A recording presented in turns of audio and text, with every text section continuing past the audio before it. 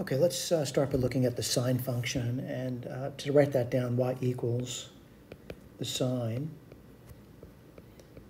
whoops, not x, it's 4x, right? Let's get the eraser out, erase that.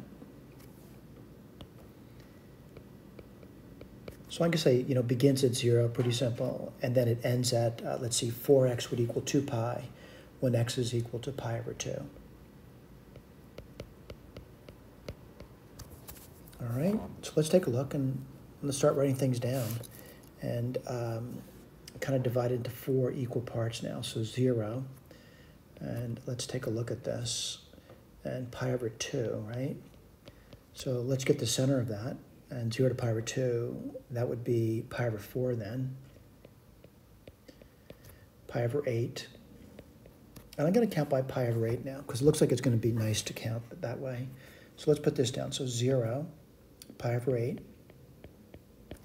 2 pi over 8, 3 pi over 8, and 4 pi over 8. All right, get my eraser out. I think I'm pretty much ready to put the sine function down. And to do that, I'm going to put the sine function down on the interval between 0 and 4 pi over 8.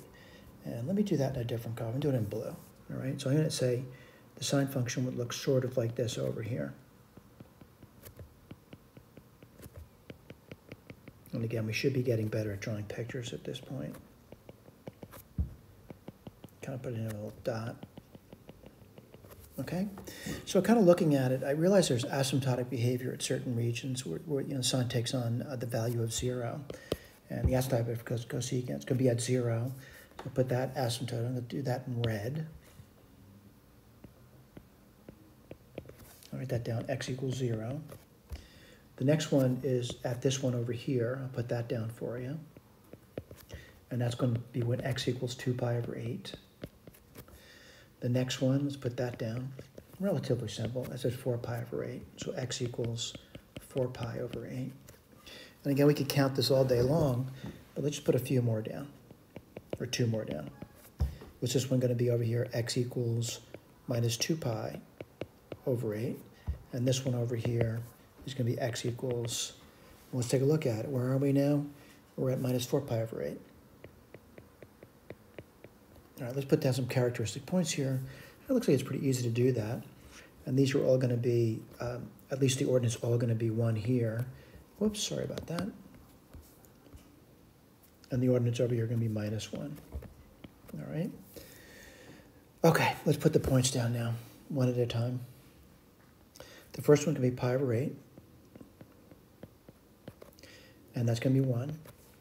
And you're just counting by pi over 8. So 1, 2, 3. So this is 3 pi over 8, comma, minus 1. 4, this is 5 pi over 8, comma, 1. Keep marching along, which is going to be minus pi over 8, comma, minus 1. Let's see, minus 1, minus 2, minus 3 pi over 8,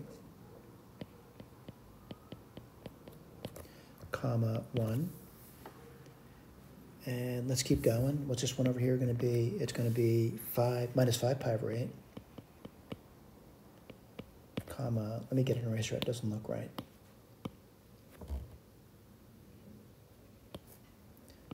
Minus 5 pi over 8, comma, minus 1. And again, that's that point right over there.